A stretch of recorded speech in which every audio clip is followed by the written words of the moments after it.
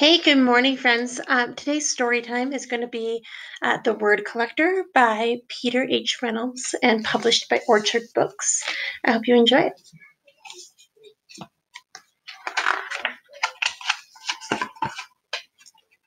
Jerome collected words. He collected words he heard. My trip to Peru was perfectly pleasant. Certain words caught his attention. He collected words he saw. Certain words just jumped out at him. He collected words he read. Certain words popped off the page. Short and sweet words. Spark, bloom, drift, dream. Two-syllable words. Treasure, motif, whisper, candid, hover, glimmer. And multi-syllable words that sounded like little songs.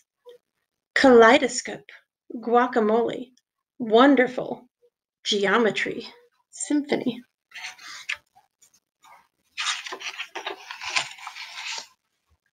There were words he did not know the meaning of at first, but they were marvelous to say. Aromatic, vociferous, effervescent. There were words whose sounds were perfectly suited for their meaning.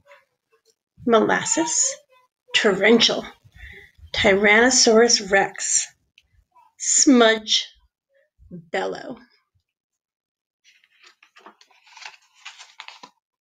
Jerome filled his scrapbooks with more and more of his favorite words. Jerome's collections grew. He began organizing them. Dreamy, science, sad, action, poetic. One day, while transporting them, Jerome slipped and his words went flying. As he began to pick them up, he noticed his collection had become jumbled. Big words next to little words, sad words next to dreamy words. Jerome began stringing words together. Whisper, symphony, electric, peace. Words he had not imagined being side by side. Savor, dreams, cascading stars. He used his words to write poems. He used his poems to make songs. They moved. They delighted.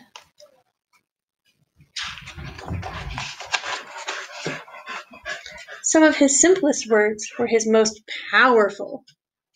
I understand. I'm sorry. Thank you. You matter. Jerome eagerly collected more and more of his favorite words. The more words he knew, the more clearly he could share with the world what he was thinking, feeling, and dreaming. One breezy afternoon, Jerome climbed the highest hill, pulling a wagon packed with his favorite word collection. He smiled as he emptied his collection of words into the wind. He saw children in the valley below, scurrying about, collecting words from the breeze.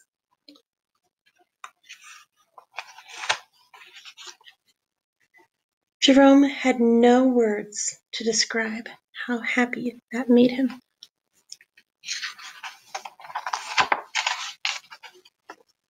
Reach for your own words. Tell the world who you are and how you will make it better. Peter Hamilton Reynolds. So I ask you, what new words have you learned this week? And what's a word that you can use to bring others joy? I hope you guys are having a wonderful spring break. Miss you.